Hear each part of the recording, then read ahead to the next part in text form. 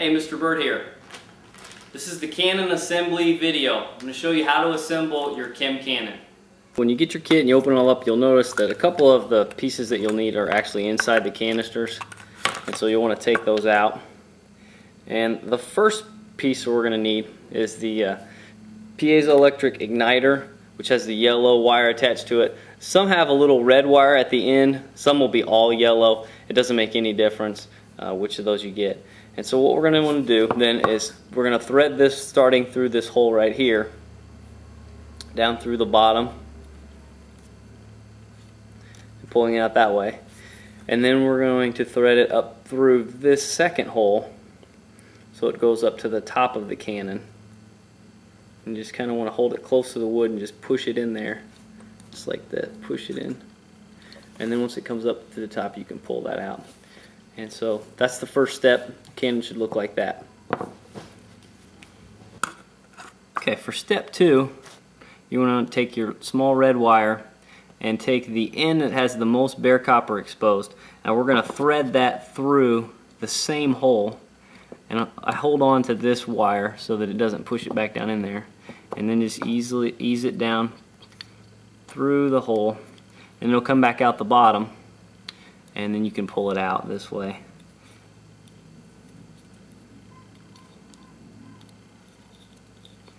And then we're going to want to take that and thread it back up through the same hole.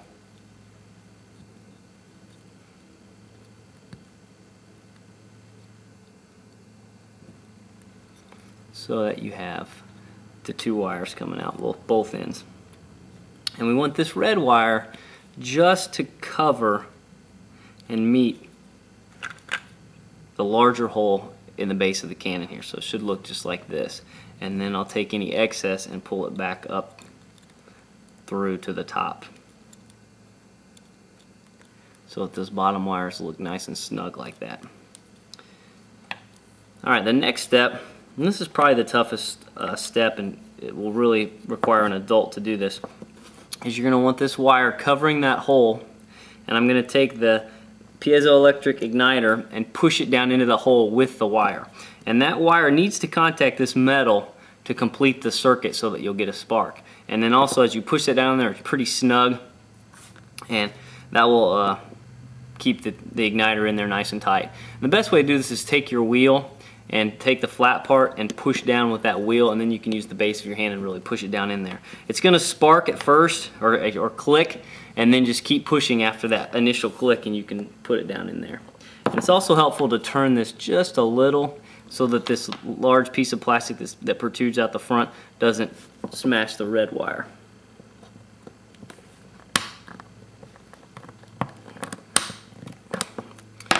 So once you get it in there, it's really nice and snug, and that'll stay in there, and you'll be able to use your cannon. And then you can see we have some excess yellow wire. We can push that down through the bottom and pull it up through at the top.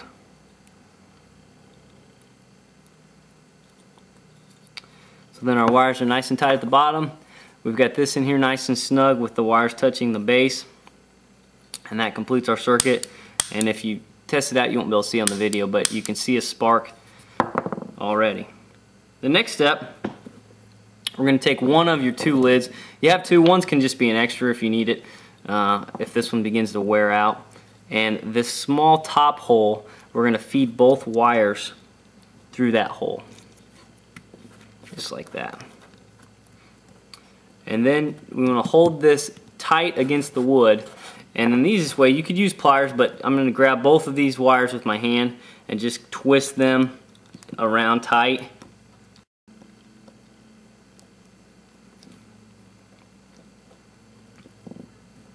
So then you can just leave a gap, kind of like that, so that you can get a good spark. And just try it out. You'll be able to see a spark. You can't see it on the video because it's pretty small.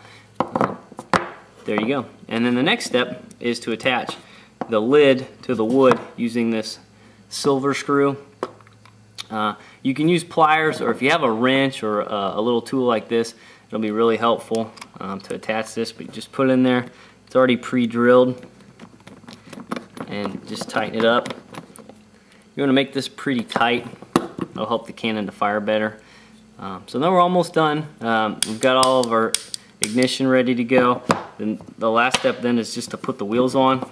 And again, we can use the same tool, pliers or a wrench if you have that. And you can put these on really tight if you want.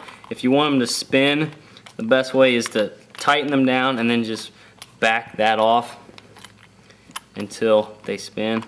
So that's really tight, it won't spin, so I'm going to just take it back just a little. And then your wheels can spin, and depending on how much you want them to spin, you can loosen it up. Same thing on the other side.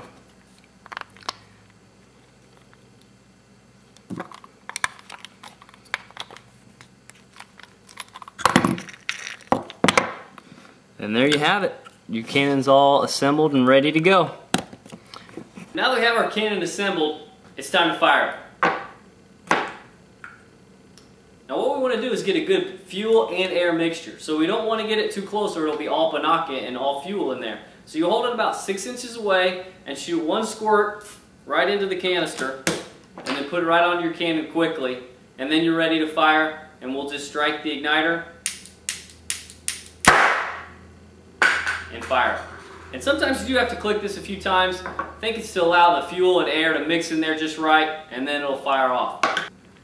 If you do have trouble getting your cannon to fire, a couple things. You want to check that you're getting a nice spark. You may have to move the wires a little closer together or a little bit farther apart to get a nice, good sized spark.